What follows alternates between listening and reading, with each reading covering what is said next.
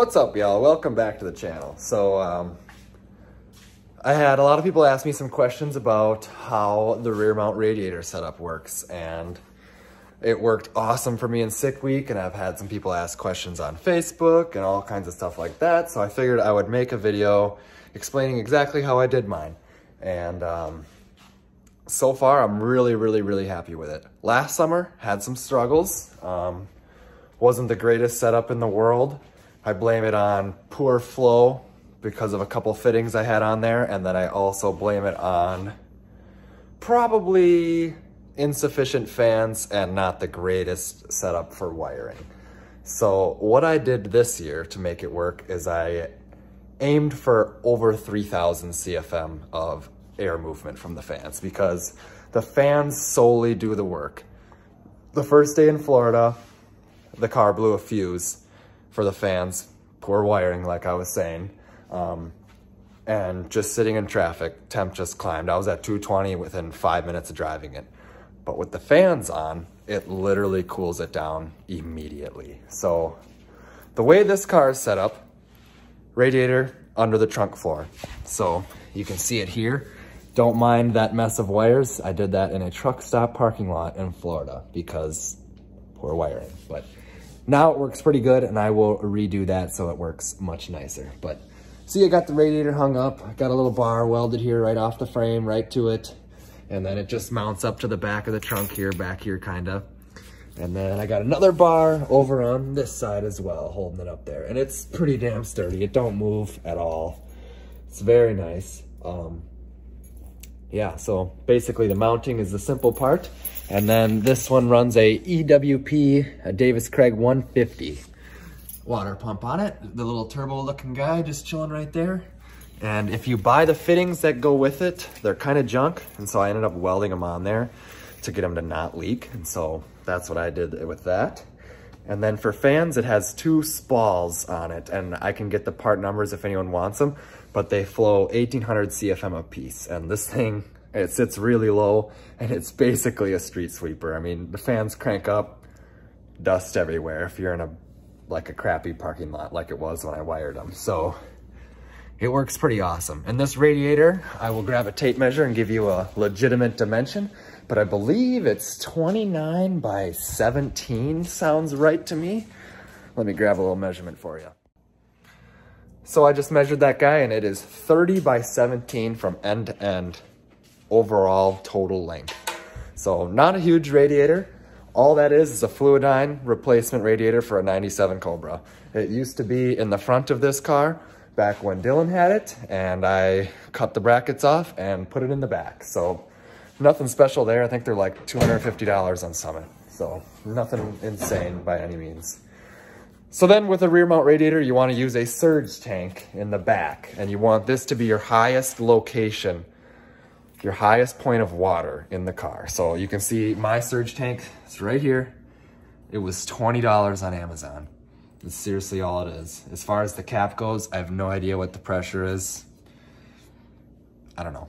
It's just a cheap tank, and it seems to work pretty good. I just welded an end on it right here just to mount it up. I used to have it, this used to have a bolt through it because it was down about 3 inches, but I felt that it was ultra close to not being the highest point, so I figured if I raised it up 3 inches, it should for sure be.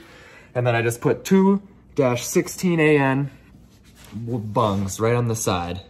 So this is the return, and that bottom one is the feed right to the radiator, and that comes down and goes in right here, just like so.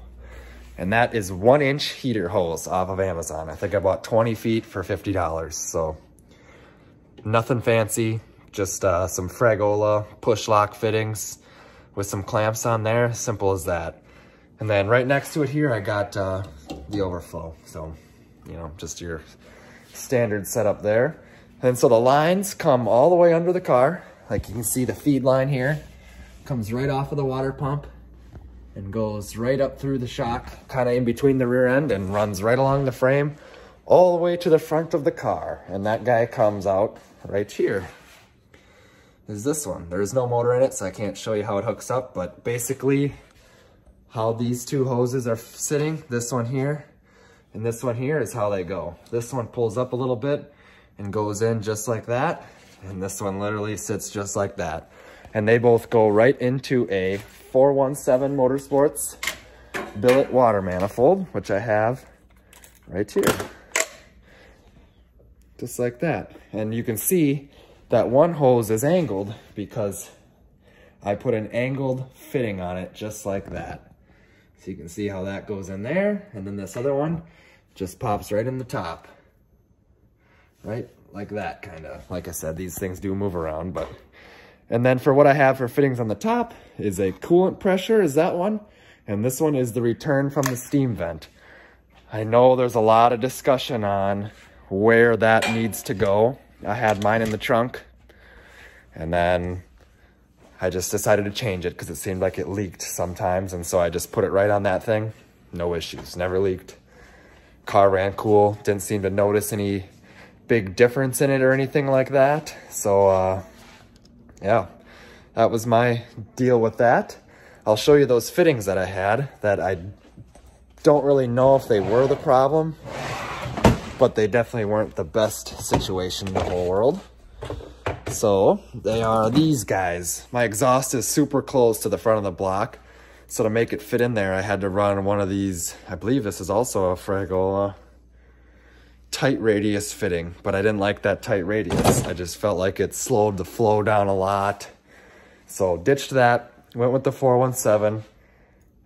Radiator's got a little bit of an angle, but nothing too crazy. I actually lowered it this winter, but I might put it back up because a big wheelie, it will hit the fans on the ground, and these fan motors are bigger than the other ones.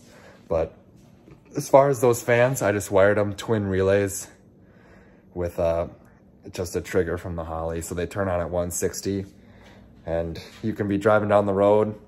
It'll get up to around 180-ish, 178, let off the gas, and it's back to 160 almost immediately. So super happy with it. It works absolutely amazing. And like I said, with that much CFM, these things are street sweepers. They blow so much air. It is unbelievable. But yeah, so that's basically the setup. It's really quite simple. If you have any questions, feel free to message me or comment below. I will do my best to help you out. But yeah, I know a lot of people use like the Mezzarine remote mount water pumps. Never really mess with them. They're ultra expensive and they don't really flow a whole lot more than the EWP 50 or 150 or whatever it is. So that was kind of my opinion there. And I really liked this one just because of the way that it mounts. The mounting is, it just works so good hanging like that. It's simple. It's out of the way. You literally don't ever have to take it off if you don't want to. It's a pretty stellar setup. As far as bleeding it goes, I've had some issues with it. But the last time I did it, what I did was I jacked the front of the car way up, like way up. So make the steam ports the highest point in the car. And then I filled it with water. And then it only took so much. So then I kicked the pump on, turn it off, fill it with more water. Kick the pump on, turn it off, crack the steam ports, close them, fill it up, crack the steam ports, turn the pump on. Just kind of back and forth doing that until it didn't take any more water. And it was full and it never bubbled. Turn the pump on, no bubbles. Turn it off, no bubbles. And everything was good, and it seemed to be perfect when it was in Florida. It never, usually when they have air in them, you'll hear them gurgle when you're, excuse me, sorry. Usually when you turn the pump off, if they got air in them, you'll hear them gurgle. This one gurgled sometimes last summer. I kind of had it together and apart quite a bit, so I did it quite a few times, but yeah, it would just glug, glug, glug, glug, glug when you shut the car off. And it doesn't seem to do that anymore. Like I put 75 miles on it, driving all across town, sitting in traffic, going 60 miles an hour for, you know, a longish period of time. And it seemed to work absolutely awesome. So definitely highly recommend it if you're lack of room like me, or like I just like clearance around all my stuff. So it was easy to put the radiator back here, out of the way, never mess with it. Weight bias is good in some situations, but that's my thoughts on it. If you guys have any questions, feel free to ask. I liked it, and I'm definitely going to stick with it. I know, I think in a few videos prior, I said I didn't really know if that was gonna be the route, but after messing with it in Florida and how good it worked, it's definitely gonna stay like that. I like the free engine bay. It's so nice and it's so convenient. So that's about all I got for that. Any questions, let me know. Don't forget to comment, like, and subscribe. I appreciate you guys watching. See you next time.